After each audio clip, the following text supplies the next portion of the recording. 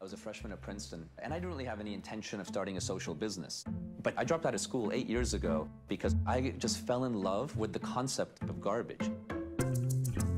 Our major global solution for garbage, put it in a pile or burn it. These are not sophisticated solutions. And that's how TerraCycle came to be, to help eliminate the idea of waste by making things that are non-recyclable, recyclable. Can a plastic bag technically be recycled? 100%. Can a candy wrapper? 100%. And we do it. We're the biggest collector and processor of wrappers, chip bags, and other flexible packaging in the world. But you need a unique system because on its own, the economics don't work. Our collectors are the most vital aspect of our business. We have close to 26 million people sending us this waste. And that whole cost is funded by major consumer product companies because they found that the public was craving a solution to their waste. There's a potential new thing. What is that? Fire hose. We were thinking of accessories. Fire hose pothole. Our team of scientists and our team of designers look at every type of waste stream and identify what are the solutions for each one, because really each type of garbage has a different heartbeat. Juice pouches become backpacks. Chip bags can melt into an injection moldable plastic, and with dirty diapers, the superabsorbent polymer ends up being used in the farming industry, so the soil has better water retention, and the plastic is made into something like a park bench. We have evaluated every consumer waste stream, and every type of garbage has a solution. Now, of course, if we stopped buying stuff, none of these problems would exist. We are on a consumption fix. Our grandparents, they had way less stuff. When you bought a table, you would buy it with an intention of having it passed down to your kids and their kids and so on. Then we went out of a Great Depression, we went into the biggest global war we have ever seen, and we wanted to rebound from that. The idea of consumption and the idea of disposable products solved the failure in the economy. I don't think TerraCycle would have succeeded 20 years ago or 30 years ago, but we're tapping into this desire that is so deep amongst everyone to do the right environmental thing. We're collecting millions of pieces of waste every day. And so while people are addicted to consumption, so am I, we are willing to try to solve it. Every single object in this office is garbage. And it really is there to inspire people to feel like they can come up with anything and run with it. Maybe it won't work, maybe it will. Only putting it out there will allow us to know. How you doing? Thank you.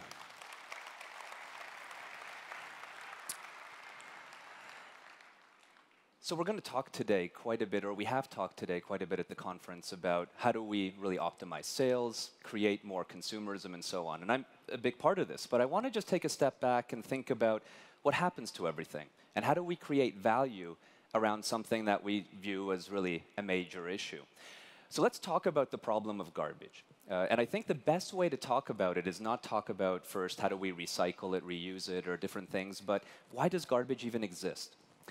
And it's important to reflect on the fact that garbage doesn't exist in nature whatsoever. It simply is a human idea.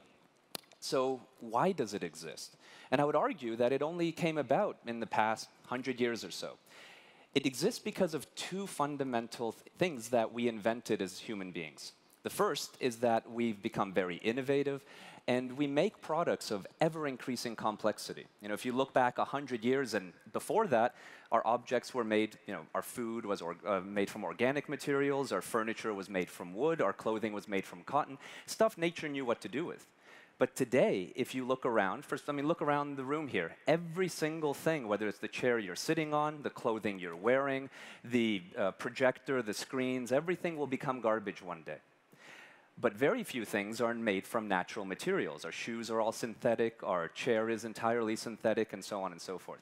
Then we compound that by consuming way, way, way more than we ever consumed before. If you compare someone alive today, compare me to maybe someone alive 100 years ago, today we consume 10 times more stuff than we did 100 years ago. Then you add that to the fact that the human population has more or less grown by an order of magnitude. In the past 100 years, we consume now 100 times more as a species than we did before. And we had to feed ourselves before, have a roof over our heads, have all these things. So what we buy today is stuff that creates pleasure, not stuff that we need to survive. Now I'm going to promise to talk about all the negatives about garbage first, and then look at how we can be positive about it. First, garbage is a major issue. It's 5 billion tons a year. Today, 25% of that material still ends up in our oceans. There's not one big ocean gyre in the Pacific Ocean, but there's 5. They're the size of Texas. They don't even look like the image you see behind me because the material, these plastics, have degraded into a mush of tiny particles. Now, 25% ends up in our oceans. 5% globally is recycled, which leaves 75%, which is either burned or buried. Either burying would be sending to a landfill, which is the most popular global solution, and burning would be something like incinerating for energy, which is popular in Germany, Japan, Switzerland, and so on. Now, the reason we burn or bury our waste is not because we don't want to try to create value from it. It's because it's exceptionally complicated, and there's so many different types of waste that it's very expensive to sort it out. So how do we solve this? The first thing is everything I'm going to show you today is not the answer. It's sort of like a Band-Aid on a big, gigantic issue. The real answer is how we consume differently. And from the bottom to the top, the best thing we can do as individuals is first buy consciously. And let me show you practical examples of this. Buying consciously would be like buying a refill pouch instead of a normal bottle, or using reusable containers. Then the next best, if you believe in that, is to buy durable instead of disposable. Things like CFL light bulbs instead of incandescent light bulbs, alkaline batteries instead of zinc batteries, and so on. Then the next best, if you believe in that, is if it's durable, it ought to be on the used market. eBay's a great example of that. And then the very best thing, and probably the hardest thing of all, and it's deeply ironic as well, is simply to not buy anything at all. Now, companies like Patagonia actually have advertised this and created real value for their equity, where they say, don't buy our jacket because it's so durable, you can find it on eBay. And it actually works quite well for them. So I want to tell you a little bit about the story of TerraCycle. It all started 11 years ago in our dorm room in Princeton, and my friends and I decided to grow certain plants in the basement. You can see the young versions there. Now you know who the one pot smoker in the audience is. And, you know, as guys 19 years old, we had no idea how to grow plants, let alone ones that were inside and had to be taken care of really well, or they would turn male, and, you know, they're no good then. And we realized that the answer to us came in waste. We started taking organic waste. This is the waste left over from our dining halls. We invented a machine where we would feed them to worms. This is our great worm conversion machine. And the plants would do incredibly well. You can imagine that was really inspiring for us. And I thought about, you know, leaving school and creating a business that was focused on how to take organic waste, feed it to worms, and sell it. The challenge was no one would invest in our business. And since we had no money, we decided, could we take this idea of leveraging garbage and apply it to more things than just our content? Our first product we ever launched was liquid worm poop in a used soda bottle. Every aspect of this product here is garbage. The bottles are directly used bottles. They've never been melted, as you can see from the finished product example. The inside is organic waste fed to worms and liquefied. Even the trigger heads are leftovers from major companies, because when P&G or SC Johnson change a trigger head because the fashion changes, then there's millions and millions thrown out. Actually, the only part of this product that is new is the label, because we had to find a heat form label that would fit to Coke and Pepsi and other bottles. Now, we learned a lot of lessons here. We first learned that it's not legal to go through people's garbage. I ended up spending a night in jail reflecting on that. The second is that there is the idea of intellectual property rights of garbage. I mean, I had no idea this would be the case, but it turned out that the lawyers at Coca-Cola and Pepsi contacted us after we put this out at Walmart and other stores saying, you can't do that. It's our shape. It's our intellectual property. So we now boast the only license from both Pepsi and Coca-Cola to package shit in their distinctive shape and sell it at major retail. Thank you.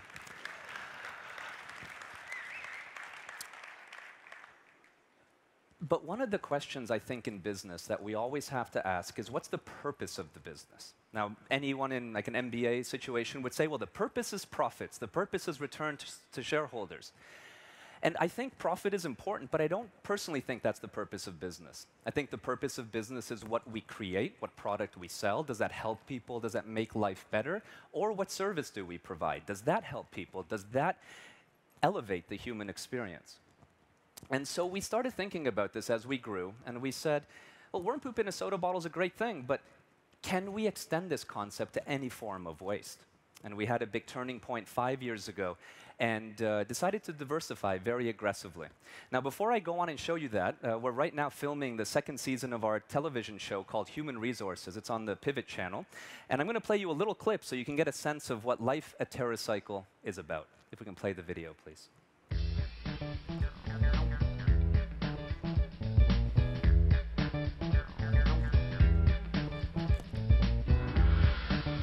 Is this on? What's this red light mean? Is that... I think, Wait? yeah. No, that's me. We're in. Okay. All right. So if you're watching this, you're one of our international team members, and we're excited to host you next week for TerraCycle's International Week here in Trenton, New Jersey. But we wanted to make you this film to introduce you to the people who make up TerraCycle US, so come along. Crushed it. That's what I do. What TerraCycle does is we make things that are non-recyclable, nationally recyclable. Every single challenge that comes to TerraCycle is one that no one in the world has ever solved before. Our major global solution for garbage, put it in a pile. How can we change the garbage to make it into something new? We today collect millions of cell phones, ink cartridges, all the way to clothing like shoes that can all be easily reused. And you've got transformed trash. For 10 years in a row, we have only grown. We operate in 23 countries. Everything we did, we invented. How do we eliminate the concept of waste? I don't want you to take this the wrong way because you're really good at it, but do you ever not talk in sound bites? And let me just do some quick introductions to everyone. This is our account management team. International Week is a thing that TerraCycle has done now for 3 or 4 years in a row. It's an opportunity for us to bring all of our offices from all around the world here for a week of team building and getting to know each other. So the first person I want to introduce you to is Stefan.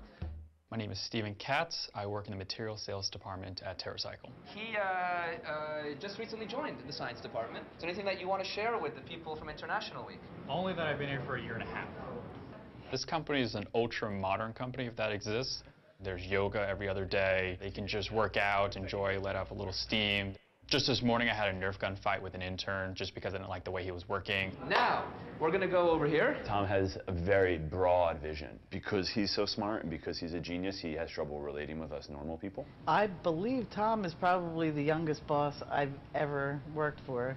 It's like working for my kid. Now we go to the cage. Notice that it's actually a fully operational cage where we could lock people, partly because of who's inside. Finance department. This is Donna. I think if everybody cut out the stupid yoga and bringing their dogs to work, we would be more productive and we'd probably make a lot more money.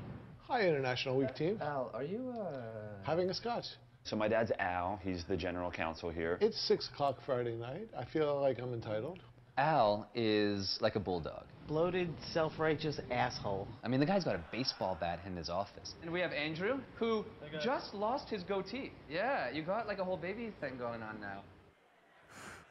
Anyway, gives you a little taste of what it's all about. So now I promise to talk only about garbage positively. If we look at garbage, everything does become waste one day, but some things can be recycled, some things can't. What can be recycled is typically paper, aluminum, glass, PET, and HDPE. The key question is why? Why are only those things recyclable and everything else, from our shoes to our sunglasses to our clothing, not recyclable?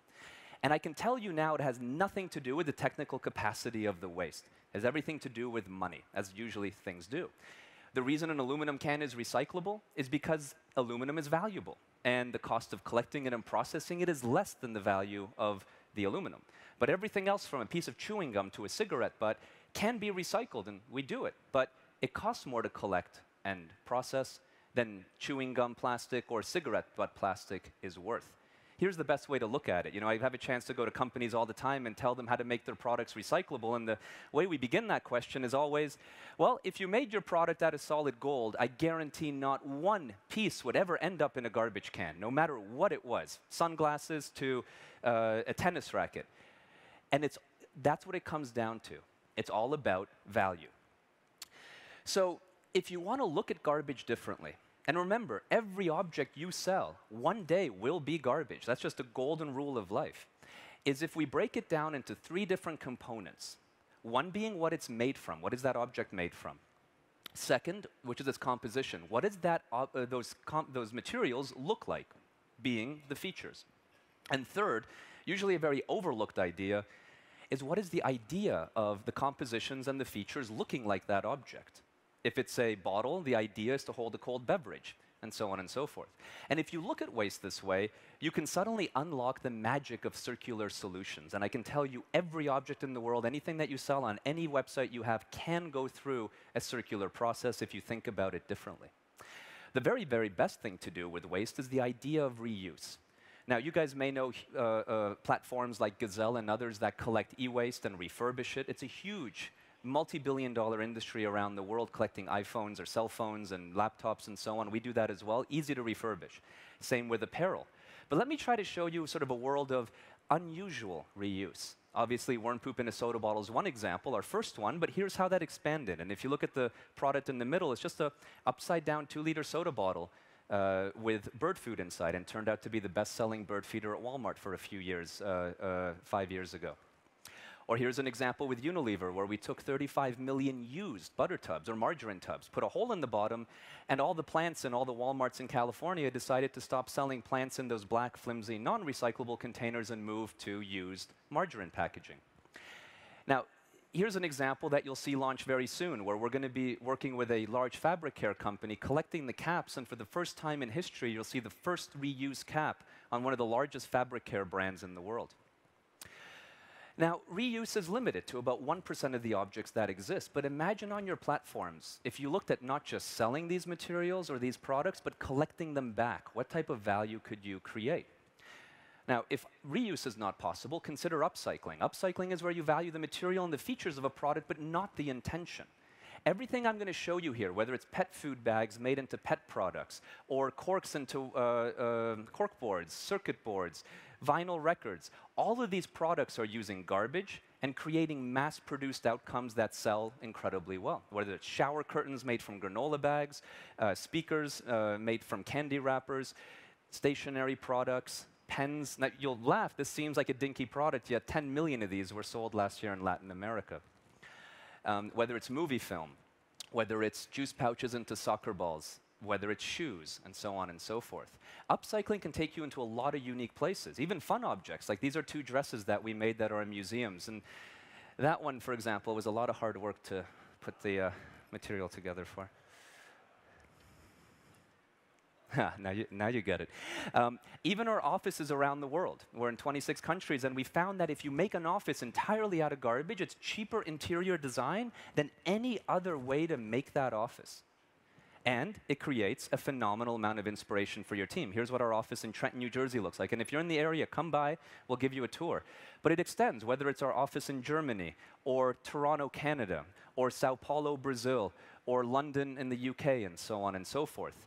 It creates a lot of fun and saves you money when you think about garbage, because garbage is something people are willing to pay you for. Now, if upcycling is not available, recycling is the next option. That's where you value only the material that something is made from. This toy may look familiar to you. It's with Hasbro, Mr. Potato Head, but he's a unique version. He's made entirely, 100% from used, post-consumer potato chip bags. Everything, whether it's things that people never thought could be recycled, can be. Unequivocally, everything can be. It's just a question of money. You can do really interesting things with the products that you sell if you collect them back, whether it's taking shampoo bottles and making them into community gardens around the US, or flip-flops into playgrounds.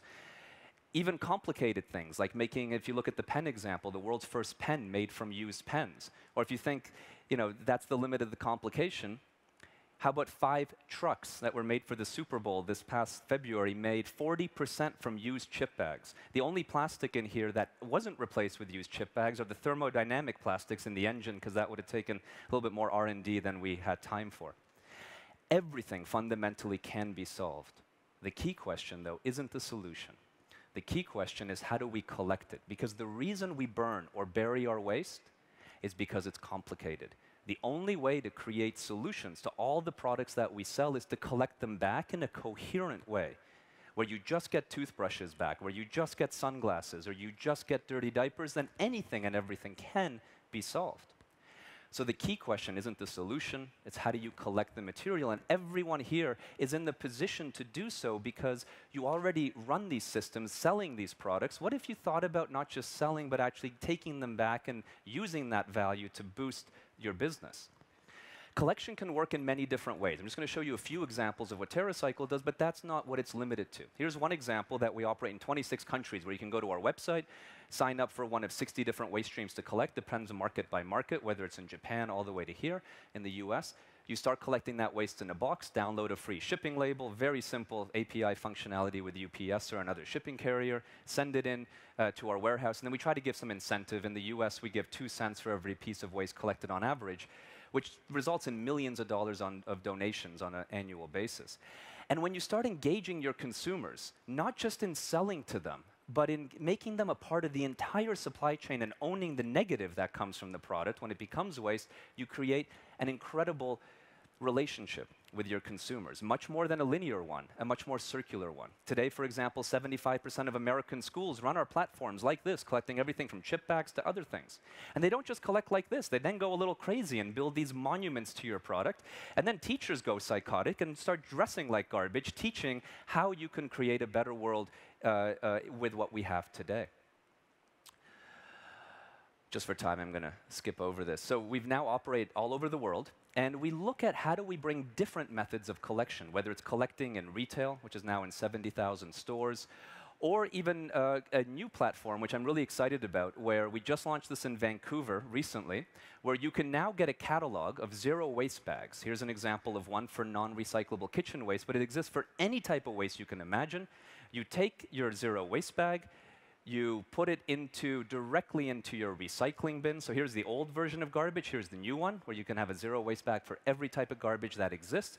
Put it in your recycling bin, gets picked up, then sorted out at the municipal recycling facility, sent to us. And for the first time in modern consumerist history, you can have every object in your home without any exception, from human hair to hygiene products, completely recycled. Human hair is great for compost, by the way, and dirty diapers can easily be melted into things like park benches once they're sterilized and separated. What's really fun, though, when you start thinking about waste differently, is you change your perspective on garbage from one of a liability, one of an issue, one that we want to pay to get rid of, to something of value, something that you can create consumer engagement on and really change this linear consumption cycle we have into something significantly more profound and circular.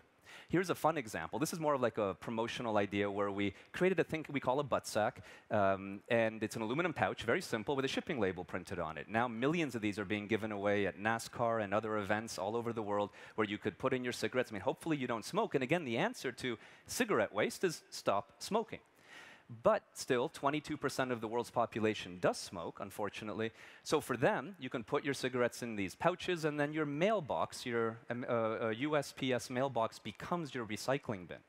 But this may seem fun and not that impactful. But these small steps lead to massive change. I can't tell you which brand, but either number 1 or number 2 of the world's largest tobacco brands have committed that by 2015, they're changing, and it's already in production, 1 billion packages per year to integrate the butt sack into it. So when you've smoked, you take your cigarette, put it in the bottom. Then when you're done, you take the cover off where you have like the health warnings and dying person and everything, peel it off, rotate it around, and then you see a shipping label, and you put that in the mail. And here's an example where now, instead of making the consumption experience linear, it's been transformed to something completely circular. So I hope that as you think about the experience that you're building for your clients, or if you're running your own e-commerce locations as well, to think about not just this linear approach, where we just create a product, market it really well, sell it really well, and get it to the consumer in as many units as possible, but instead do that and also think about how you can engage the consumer all the way through to what happens when it's done, because a lot of magic can be unlocked in that process. So with that said, I hope you're thinking about garbage just a little differently today. Thank you. Thank you.